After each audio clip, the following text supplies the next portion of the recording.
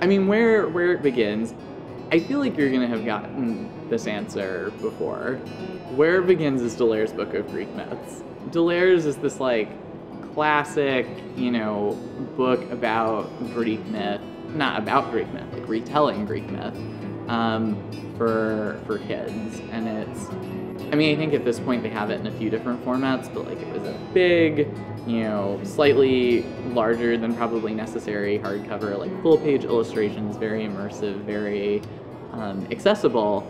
And that combined with, we would in school sometimes do for whatever our elementary school drama, once a week thing was, every now and then we would act out different Greek myths. And that was just always something that I was interested in. It was mythology that sort of led to the ancient world more at large.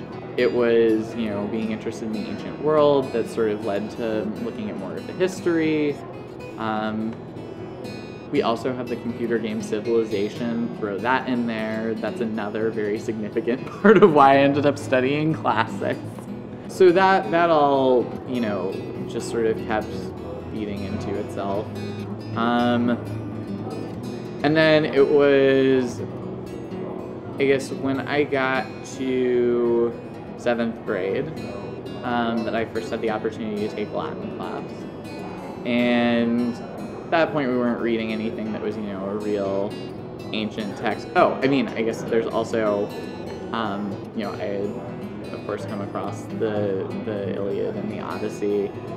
Hadn't actually read them until middle school. I think I read the Iliad for the first time in 8th grade, and then the Odyssey, maybe I didn't read the whole thing until high school. Certainly the story of the Trojan horse, something you pick up along the way.